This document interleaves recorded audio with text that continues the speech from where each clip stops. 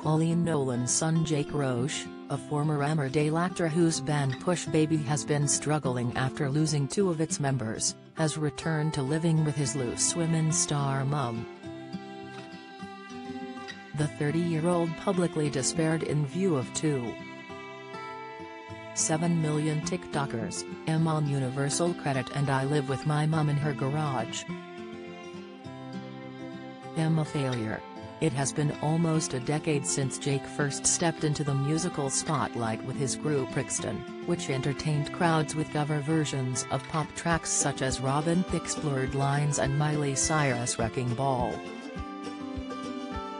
They topped charts with a debut single of their own creation, Me and My Broken Heart, back in 2014, which went down a storm in the UK, Australia and Sweden, but the group took a break before rebranding and renaming themselves Push Baby.